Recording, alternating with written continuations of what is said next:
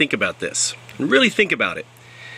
And think about your answer before you just shoot off an answer. Why do 99% of pre-seed startups fail and don't make it to become early stage startups?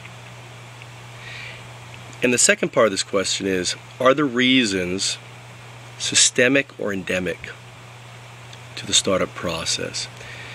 So what I want is, one is, why do ideas fail to become early startups?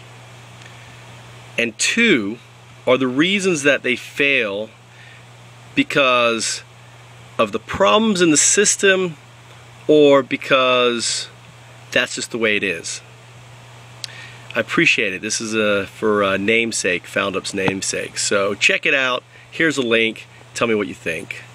And I'll post my answer. You can click on, I believe the problems are systemic. That is the system that is the problem and not the ideas.